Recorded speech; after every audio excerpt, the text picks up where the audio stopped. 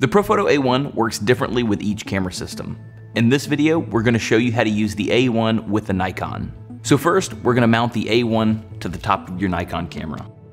Lock it down, power up the A1, power up the Nikon camera, and we're set. All we need to do now is ensure that the A1 is in TTL mode and that we have our camera set to the settings that we want, and the camera will make our exposure settings for us using the A1. So with the A1, you can flash exposure compensate +3 or -3. And with most Nikon cameras, you're only allowed to go +1 or -3. The really cool thing about the A1 with a Nikon system is that you can stack them, giving you +4 and -6 on your flash exposure compensation. If you want manual control over your power, you simply flip the TTL switch down to manual, and now you've taken control over the power.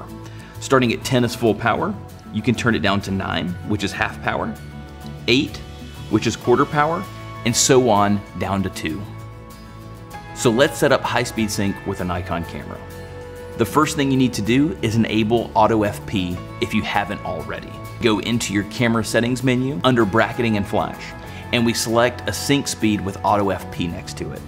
Depending on which Nikon camera you have, you may have multiple Auto FP options. My D800 has 2, for example. I always choose the higher of the 2. That keeps me out of high-speed sync longer. If you only have one option, take that option. Now that you've enabled Auto FP, you simply ramp your shutter above your camera sync speed, and you'll know that you're in high-speed sync by the high S on the back screen of the A1. And that's how easy it is to use the ProPhoto A1 with a Nikon camera system.